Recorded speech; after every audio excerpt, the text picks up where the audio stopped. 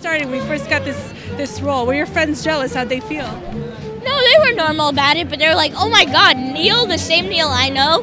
It was kind of funny, but they think it's really cool, but they still treat me like a normal kid and like ask me if I want to go to the park or something like that, and like play sports and stuff. What was it like with working with such an A-list crew on your first shot? Oh, it's amazing. Like I didn't get to record with all of them, but I did get to record with Bill Murray and Ben Kingsley, which were like amazing. They were both so much fun.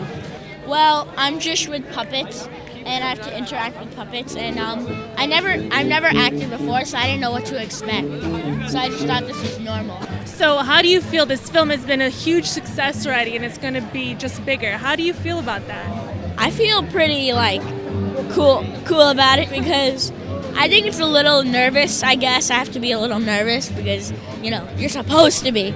But like other than that, I think this is a lot of fun. Like I think it's worth it doing all this promotional stuff. Do you still have to do things like homework and things? How does school work with you? Yeah, I do. 3 hours every day, but it's better than like right now. All my friends are taking the New York State test, and so it's better than that. I gotta say. And are you looking for what would you like to do next?